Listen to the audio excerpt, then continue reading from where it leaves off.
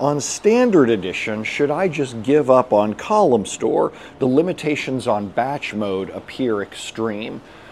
Well, you know the question I always ask around here, what's the problem that you're trying to solve? If you have a particular execution plan and Columnstore works for you to solve it, great. We talk about how to do that in my Fundamentals of Columnstore class. But if you've just got this hammer in your hand, Columnstore, and you're like, does anybody need any Columnstore? I got this hammer here. Is there a nail over there? Let me see if that's a nail. Then you're going about it in the wrong approach. Put the hammer down, start learning about the problem you're trying to solve.